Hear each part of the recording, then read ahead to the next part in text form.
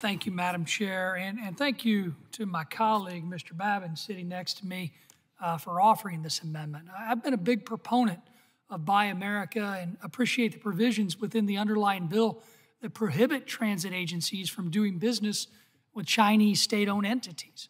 But unfortunately, that provision comes up short because, as Mr. Babin said, it allows existing contracts to continue.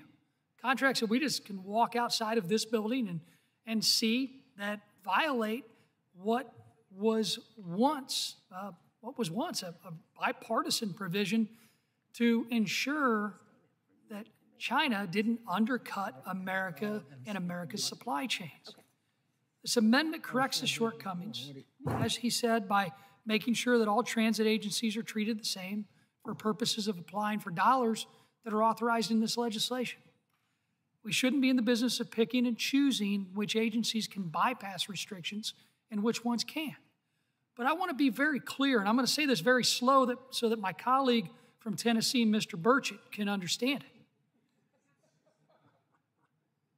Make no mistake, a vote against this amendment is a vote to protect China. I urge my colleagues to support this amendment, and I yield back the balance of my time.